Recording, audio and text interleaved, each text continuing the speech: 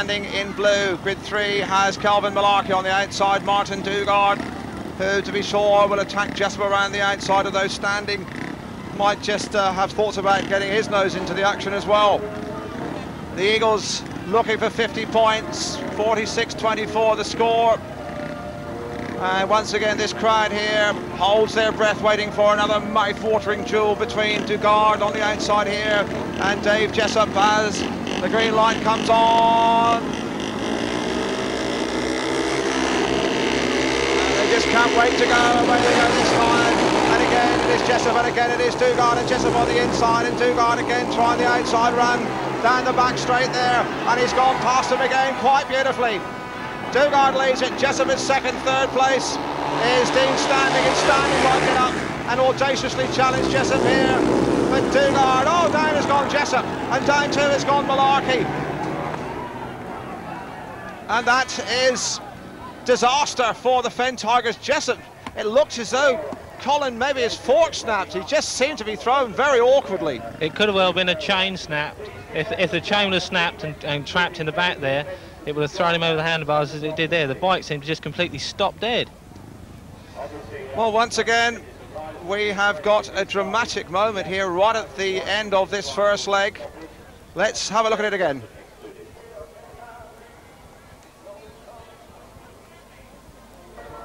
Well, an anxious crowd around David Jessup. He went over very awkwardly, Colin, I have to say, and I hope I'm wrong, it looked like a classic collarbone to me.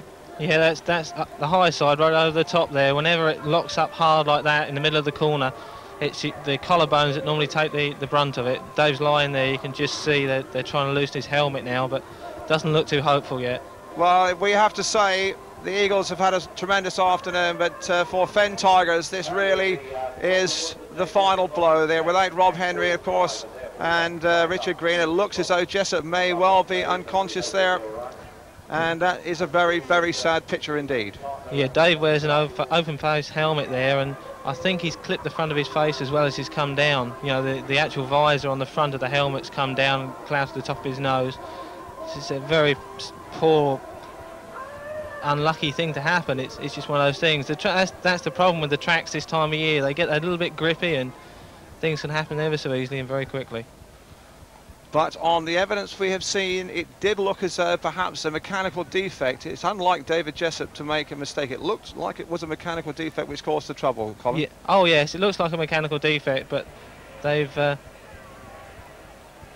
you know, on the replay, it looks like it was a chain, but it's certainly come off worse for wear there. The trouble is here that you're turning back so hard. If something does go wrong, you haven't got a lot of chance to correct anything. Well, that appalling accident to Dave Jessup really has knocked the edge off the final part of this first leg, it has to be said, because now the depleted Fen Tigers, they've had a dreadful run of injuries, now face Martin Dugard and Dean Standing here with just Kelvin Mullarkey, one starter only in the last heat. They're already trailing by 22 points, surely an invincible lead for the Eagles for the second leg. And the Eagles were looking for 50 points here. I'm sure they wouldn't have wished to have accumulated it at the expense of an injury to Dave Jessup, an old Eagle. They're waiting for Kelvin Mullarkey. Mullarkey did well actually to miss Jessup when he fell there. It was a very quick piece of reactionary thinking. So heat number 13 for the second time of asking, with the youngest peering in the lead. Away they go up to the corner. And it will be Dugard who leads it in second place. It is Standing, in fact Standing creeping round the curve.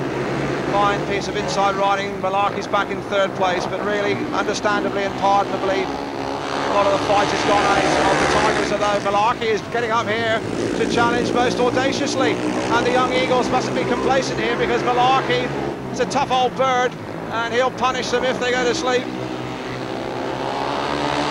Well, Dugard just does seem to have an extra gear.